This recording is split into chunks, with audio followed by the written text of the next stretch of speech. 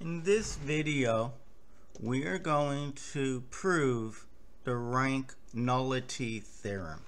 It says if V and W are finite dimensional vector spaces and L is a linear transformation from L to W, then the dimension of the nullity of L plus the rank of L is equal to the dimension of V. So let us prove this. How about we let N, which is equal to V1 up to Vm, be your basis for the nullity of L, the linear transformation. Now, let's see where I can put this, if anywhere. Let us just see what's going on. So you have this vector space V, you have this vector space W, and you have the linear transformation that moves vectors from V into vectors in W. Now, inside V, you have the null of L. And the null of L, among other vectors, it has V1 and V2 all the way up to Vn and other vectors, linear combinations. Well, all of those are going, since they're in the null space, they're going to go to 0. Now, you also have other vectors in V. Let's say, well, we'll come back to that. They all go, the vectors V1 through Vn, everything in the null space, it gets mapped to 0. Now, what we want to do is, how about we extend N to a basis for V. We extend, let's write it out this way, extend N to a basis for V. And let that be V1, V2, up to Vm, and then Vm plus 1, Vm plus 2, all the way up to V sub n. Let me not write just one V differently. Up to V sub n.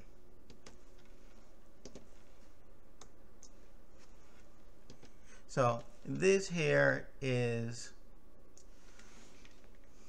a basis for V. Can always extend a set if they're linearly independent set, V1 through Vn, the linearly independent set, it is a basis for a subset of V.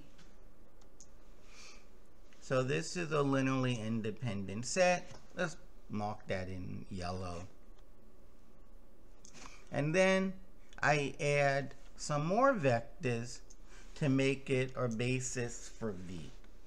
So that set is our basis for V. Okay, so now here's where the proof starts coming together.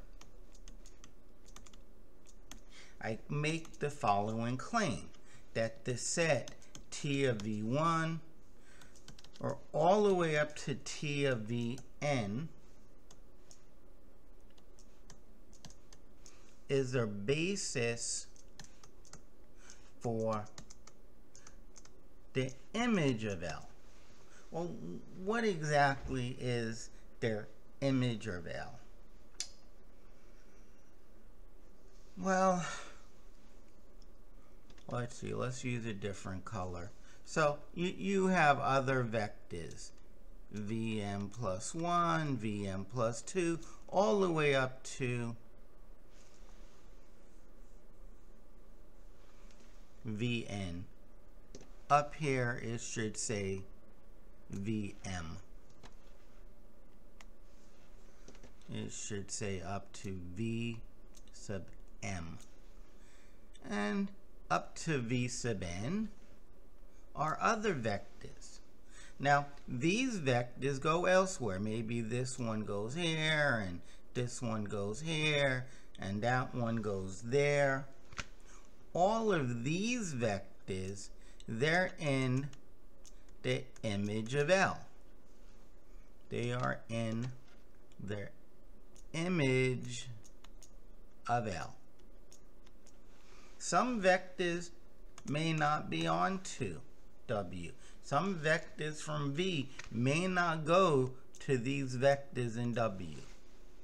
So the image of L doesn't have to be all of L. All of W, excuse me. Okay. Now, I claim that this claim will be enough. Now, you don't need to write this in the proof, but we have this. We have that the dimension of V will equal to m plus n minus m, which is just what we want. N minus m, because m, let's see where it is. This set is the basis for the null. So this is the dimension of the null of L plus, now m minus n is just going to be the dimension of the image of L.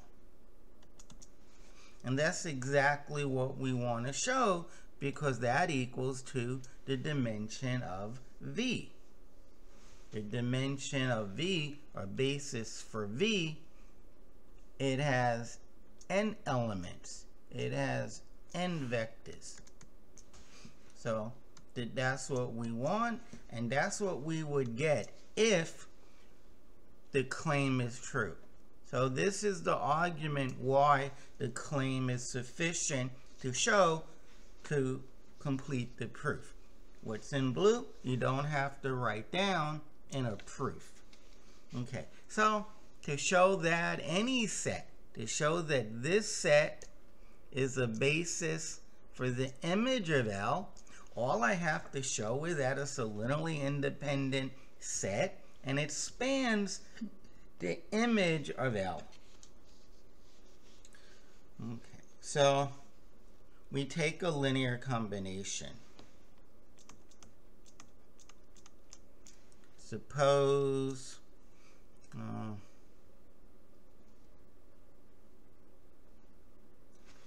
just want to think for a moment.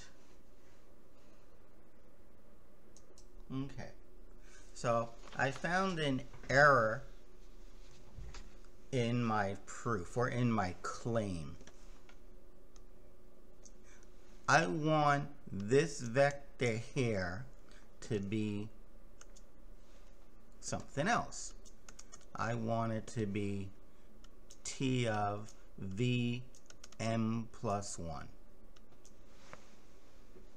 So suppose that Cm plus, well, let's continue with the same color.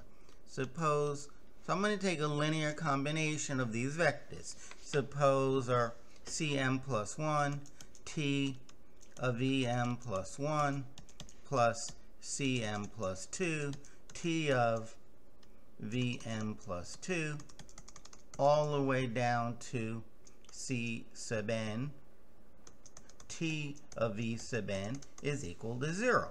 Now, if I can conclude that all those coefficients are 0, then I showed linearly independent. Let me write that here. We're going to show linearly independence. Okay. Now, and of course, this is going to be the 0 vector in W, because we're taking T of vectors in V, and we're going to end in W, and we scale that. Now, this here is the same as this here. This equation is the same as T of Cm plus 1 Vm plus 1 plus Cm plus 2 Vm plus 2 all the way down to Cn V sub n.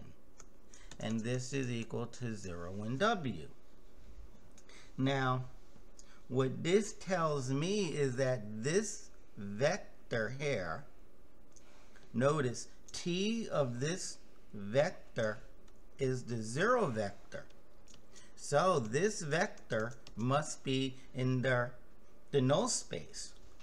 Cm plus 1, Vm plus 1, plus Cm plus 2, V sub n plus 2, all the way down to Cn Vn.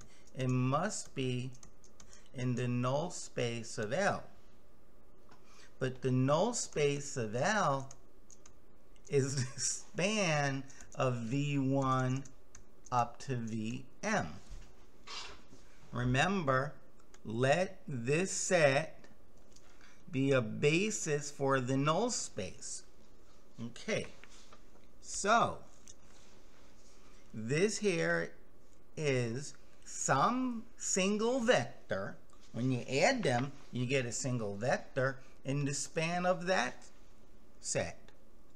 So then Cm plus 1, Vm plus 1, all the way down to Cn Vn, it must equal, well, it's in the span of that. So there must be other coefficients, other scalars, like d1 through dn. So this one vector is equal to d1 v1 plus d2 v2 all the way up to dm vm. Okay, now I'm going to bring all of this to the other side. So I get negative d1 v1 minus d2 v2 minus minus dm vm, let's change the color, plus these vectors, Cm plus 1, Vm plus 1, all the way down to Cn Vn. And this equals the 0 vector in V. Okay. But now something very interesting is here.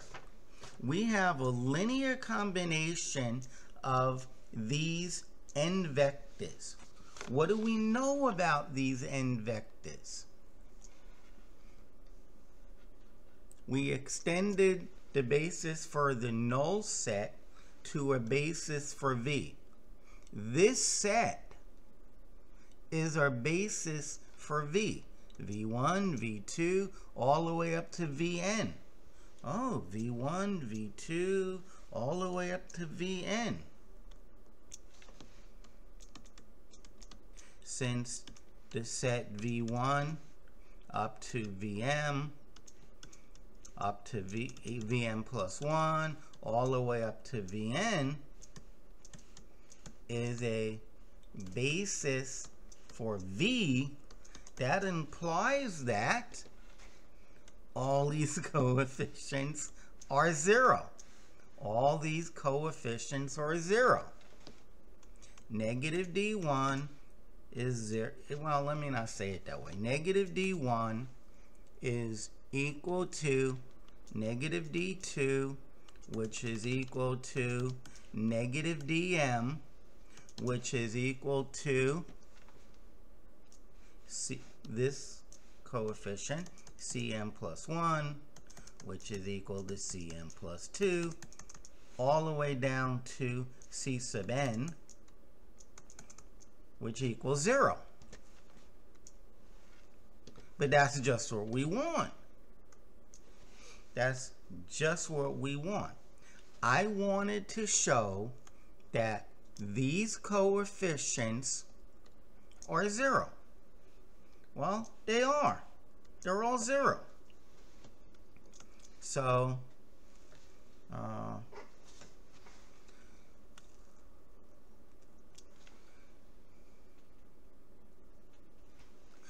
So I just wanted to see the name of the set. This set is linearly independent.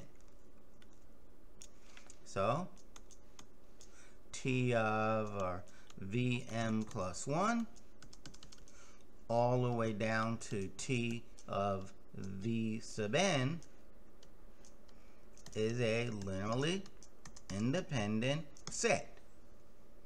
Okay, so this is one big chunk. Now we have to show that that set spans, that this set spans the image of L. Okay, so what we're going to do then is, so this is for span. Let W be in the image of L. So there exists a V in V such that T of V is equal to W. T of V is equal to W. But we have a vector space for V. V is equal to a linear combination of that of those vectors in the basis. It's C1 V1 all the way down to CM VM, CM VM plus CM plus 1, VM plus 1, all the way down to CN VN. That's what V equals. So T of V, which is also W, is equal to T of this mess. That's just V, another way of writing V. So it's T of C1 V1 all the way down to CM VM plus CM plus 1 VM plus 1 all the way down to C sub n V sub n. Okay, but this is equal to, and this is beautiful, this is equal to C1 T of V1, T of that, plus T of all the vectors in here. Eventually, T of that vector, CM VM. In fact, we can factor out the constant. So linear transformation, CM T of VM plus CM plus 1 T of Vm plus 1 all the way down to T of that, which is the same as Cn times T of Vn. But really nice things happen. V1 up to Vn, Vm, they're in the null of L. That is, this is 0. This is 0. All of these are 0. And of course, C1 times 0 is 0. This is all 0. So W is just this. What can be expressed like that? Cm plus 1 T of Vm plus 1 plus all the way down to C sub n T of V sub n. But now remember, with our claim, I wanted to show that these vectors span the image of L. But those are the vectors. Those are the vectors. W is a linear combination of those vectors. So W is contained in the span of Vm plus 1, Vm plus 2, etc., all the way up to V sub n. But that's all I wanted to show. This is the span part.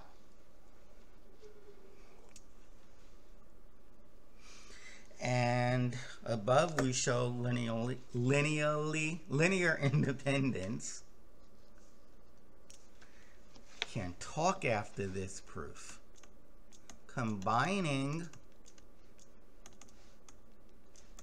we have that Vm plus 1 all the way up to V sub n is contained in the span of the image of L. And that's exactly what we wanted to show. Well, something's a little bit wrong.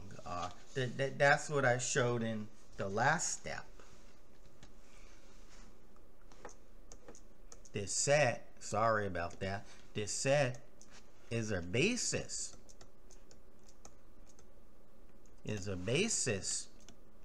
For the image of the linear transformation. That completes this theorem. Hey, it wasn't that bad. Go over any parts you didn't understand. If I'm able to write up this proof, you should at least be able to understand it. Or if you like videos like this where all we do are mathematical proofs, then please subscribe to my channel. Most of all, watch the next video and the one after that, and continue to watch and learn. See you in the next video.